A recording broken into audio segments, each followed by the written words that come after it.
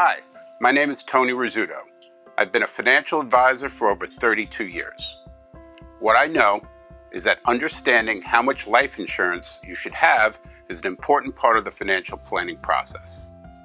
As a matter of fact, I was only 19 years old when my father passed away, and life insurance was a large part of the reason I was able to stay in college. Clients are always curious about how much insurance they should have. Although many people throw around random numbers, there is actually a way to calculate a number for each family. Insurance has been a focus of mine for most of my career, and there are a few important things that need to be taken into consideration. The first thing we look at is final expenses. For example, there may be outstanding income taxes that need to be paid.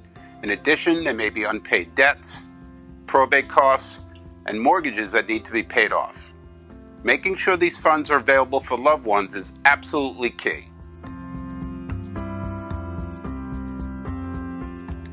When there's a premature death in the family, it's important to analyze if the family would still want to achieve certain financial goals, such as college education or goals for a first or second home. The surviving spouse will typically have a retirement goal that will need to be funded as well.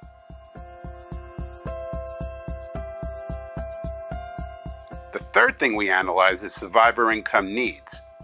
This would apply if the survivor or survivors relied on income of the deceased for their basic living needs.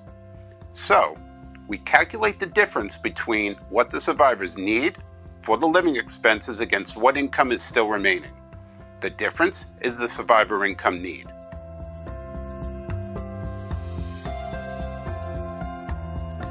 Interestingly, if you look at survivor needs, unmet goals, and final expenses, you will cover what the family needs, but you will not be replacing economic value that the deceased person brought to the family.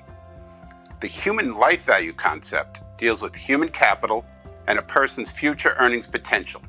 It goes beyond the needs and considers the overall financial impact of losing someone, especially the breadwinner.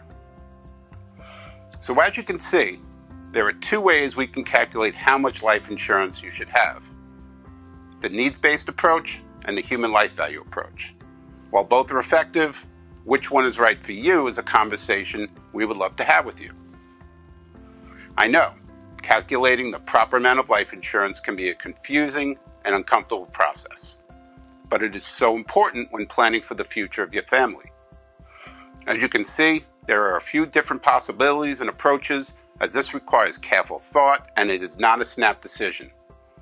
I'm here to answer questions about your life insurance options so that you can make sure your family is taken care of, exactly the way you would want it.